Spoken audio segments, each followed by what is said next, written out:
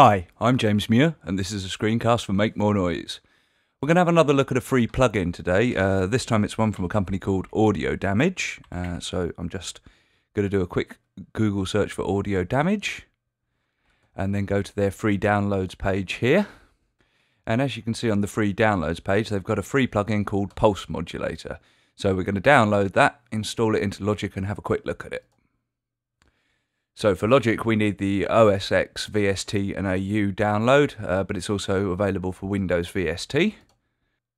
And as you can see now, the plugin's downloading. Once it's downloaded, OSX will put it in the standard downloads location, and we're finished with Safari, so we can quit that now. Let's pull it out of the downloads folder and have a quick look at it.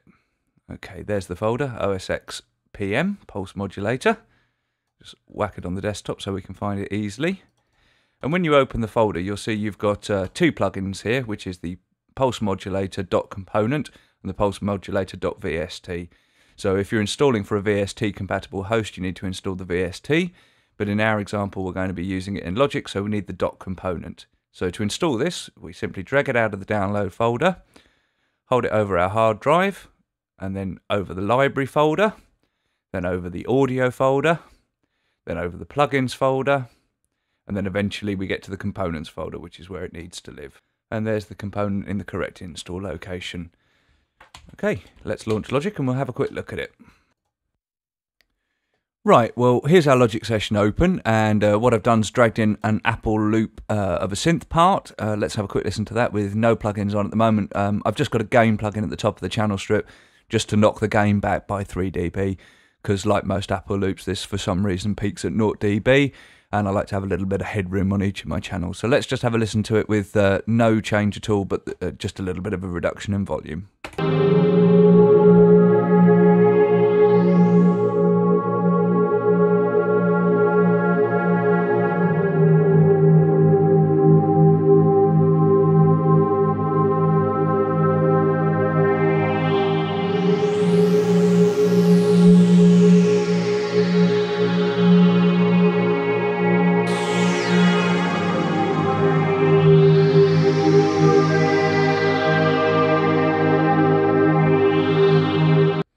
Okay, so that's a fairly basic synth part. It's got some nice movement in it, and it sort of gains in intensity as it gets towards the end of the 16 bars of the loop. So the next thing I'm going to do is insert the plugin, which we do by going to the second slot down on our channel strip, to audio units, to audio damage, and then to Pulse Modulator. And obviously we want it to be stereo because this is a stereo synth part. And as with all the Audio Damage plugins, it's a fantastic looking GUI. This button here in the middle of the GUI just turns the plugin on and off, and we'll go through the other plugins one at a time, the other controls one at a time. Now, the easiest way to hear what this does is to just start with one of the modulators. So each of these modulators, 1, 2, and 3, can be set differently. But what we'll do to get our heads around how it works is just start with number 1 for now. So the first thing to say is if you're using it in a modern DAW, you've got a sync function down here at the bottom, which will sync the pulses to the tempo of the track. So I'm going to just engage the plugin and get it modulating, but have it so it's free running, not synced to the track. And then we'll bring in the sync so it's in time with the track.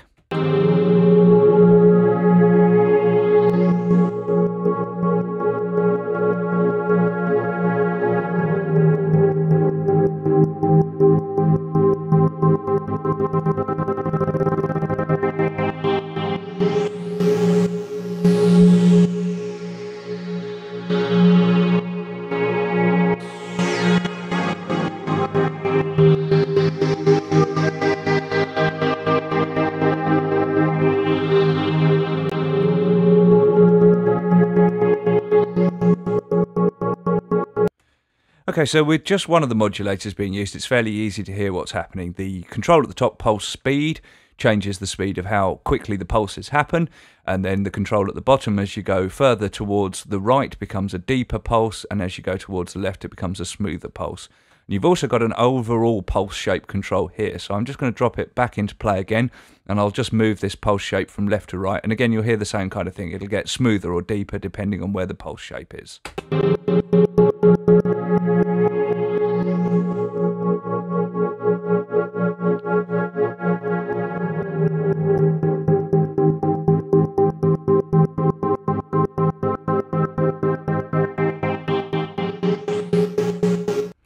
really interesting stuff with this plugin happens when you start getting multiple modulators happening at the same time, and you can set all of their pulses and depths to be different to each other, which gives you an incredible amount of complexity and depth to the sound, even though you've actually only got 6 controls you're really playing with. So again, I'm just going to drop it back into play and just dial through until I hear something I like. I'm not doing this in any kind of logical preset way. I'm just going to move the controls around till we get a sound that I think's interesting. I'm also going to drop the other 2 modulators into sync mode so that they're all in time with the track.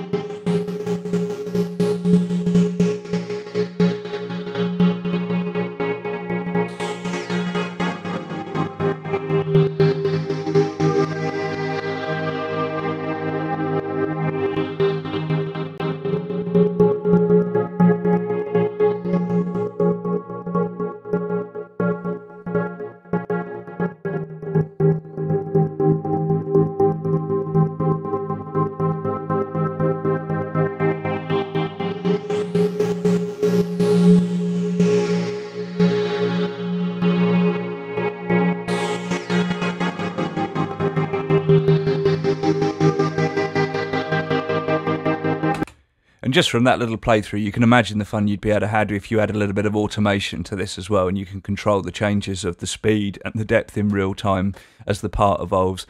The final control we haven't discussed is this boost amount, which effectively is a distortion. And again, with this, you can move it in real time as you're playing through your track and listen to the difference it makes.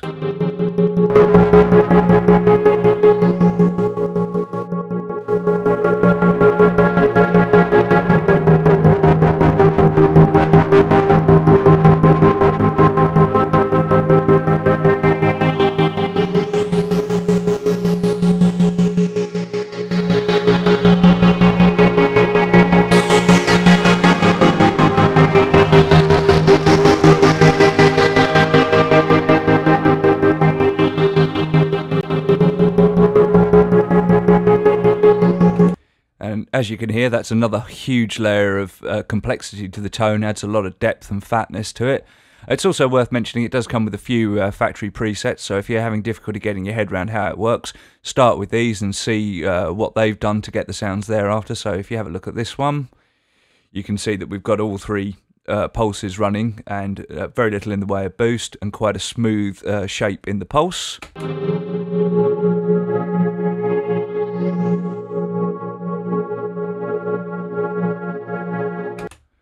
And if you look at this first preset, second preset here, chopping sync, you'll hear and be able to see how to get the sounds much deeper, much harder chops on each of the pulses.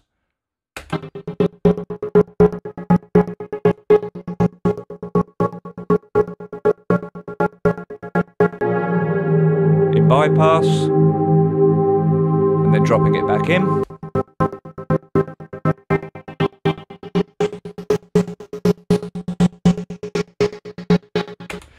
And that's Pulse Modulator, a free plugin from Audio Damage. I have to say that's going to stay in my plugins folder. Really groovy plugin, so thanks a lot to the guys at Audio Damage.